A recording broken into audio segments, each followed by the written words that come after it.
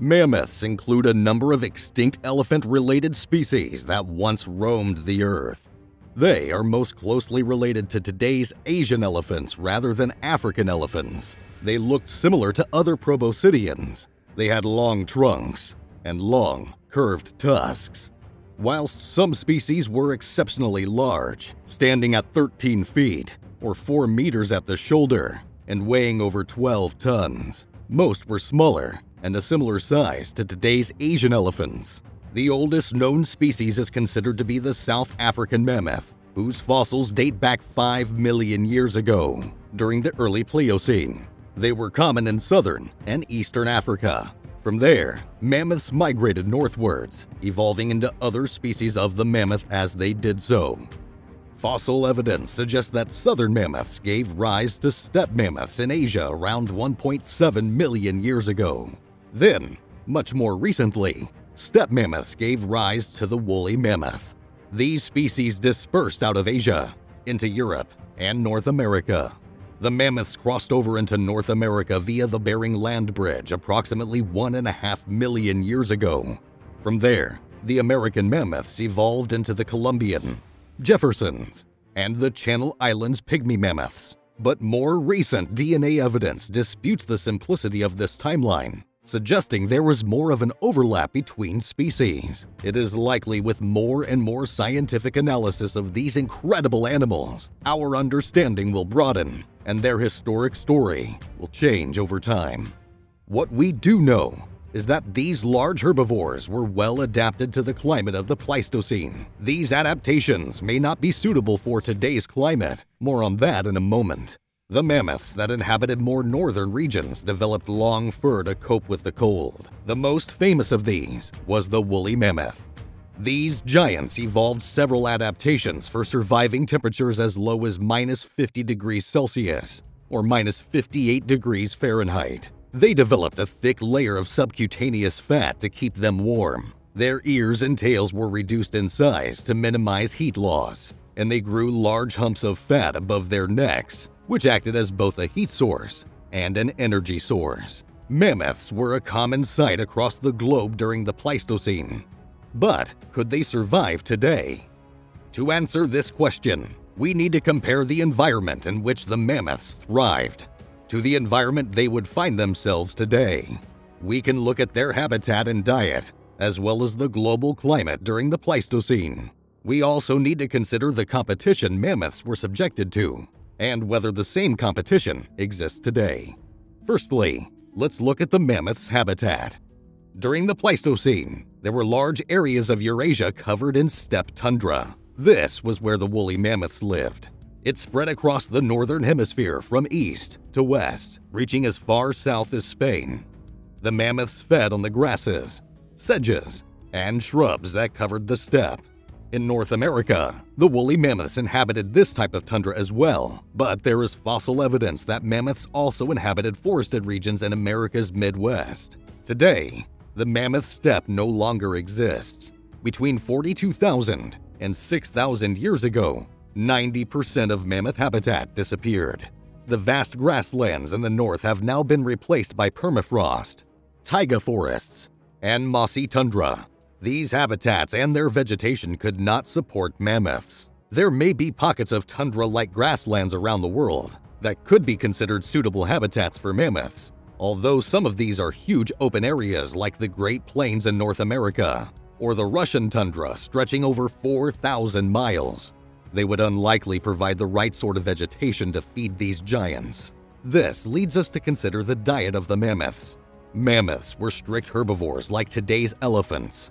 From looking at fossilized teeth and feces, scientists have been able to determine their diet. They have also been able to extract preserved intestinal content from frozen mammoth remains in the Arctic permafrost.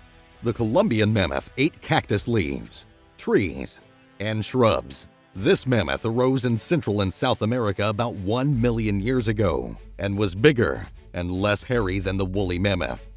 The Mongolian mammoth fed predominantly on grasses and sedges, with supplementation of dwarf birch and larch twigs, and a variety of herbs and mosses. The Eurasian mammoths fed on forbs, which are flowering herbaceous plants. These contained higher protein than other plants.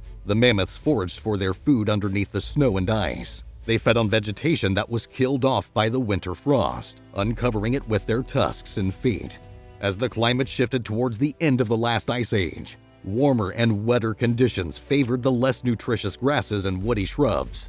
The vegetation of the Arctic tundra changed, and woolly mammoths struggled to adapt to less protein-dense foliage. This change in vegetation could have led to the woolly mammoth's extinction, but there were other factors at play. Not only did the mammoths struggle to find enough to eat, but there was a new predator on the block. Modern-day humans were expanding their range dramatically. If we look at the competition and the threats faced by mammoths during the Pleistocene, many of the same threats still exist today. Whilst the changing climate caused a significant shift in the vegetation available in the mammoth's habitat, early humans are likely to have also contributed to the mammoth's demise. It is unclear how frequently early humans hunted and killed mammoths. Neanderthals were perhaps more successful at hunting these giant beasts. Judging by the evidence scientists have uncovered, both Neanderthals and early humans consumed mammoth meat, and the bones and tusks were used for tools and the construction of buildings. So far, the most accepted reason for the extinction of the mammoths is a combination of climatic and human factors. The majority of mammoths have died out by the end of the Pleistocene or early Holocene. Other threats include predation by some of the Pleistocene's most fearsome meat-eaters. Young mammoths were preyed upon by some of the large predators of the era: saber-toothed cats, cave lions, dire wolves, and cave bears would have hunted mammoths, especially the young and ill. Mammoths would have protected themselves with their tusks and come together as a herd when under attack.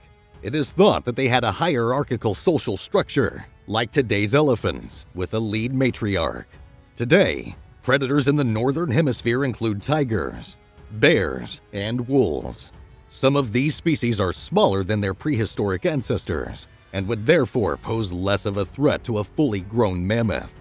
However, those species that participate in cooperative hunting, like wolves, may be able to hunt down and tire down an adult mammoth or kill young or injured individuals. Fossil evidence suggests that a couple of isolated populations of woolly mammoths survived until as recently as 4,000 years ago. These populations were on St. Paul Island, Alaska, and an Arctic island called Wrangel Island off the northern coast of Russia. These isolated mammoths were safe from predators, but were thought to have died out from inbreeding and a lack of genetic diversity, as well as from the pressures of a changing climate.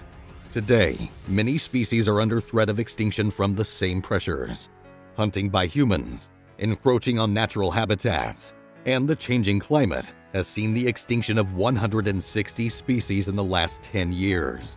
The negative impact of human expansion and encroachment on natural wilderness is a common theme when it comes to the demise of prehistoric and modern-day species. If mammoths were still alive today, their existence, like many other modern-day species, would likely be under threat. In conclusion, we don't believe that mammoths would be able to survive today. They are not adapted to the warmer, wetter climate of the Holocene, and their primary source of vegetation has been lost. They may be able to find pockets of refugia in some of the world's most isolated open landscapes, but it is unclear whether they would be able to survive on the vegetation found in these areas. Scientists have hinted at the possibility of being able to reincarnate the woolly mammoth, using preserved DNA from fossilized remains, and filling in the blanks with modern-day elephants. They suggest it may be possible to one day see a real-life mammoth roaming once more. Although this would be an incredible sight, the mammoths have had their time on this earth. The current Holocene presents a very different environment than that of the Pleistocene. The mammoths would likely struggle to survive, and their reincarnation would purely be for our enjoyment. Perhaps we should put more effort into preserving the species that are currently fighting for survival on this planet we, and so many others, call home. That's all for today. If you enjoyed this video, don't forget to like, subscribe, and share it with your friends. You can also leave a comment with what you would like to see in the following videos. Thanks for watching. See you next time.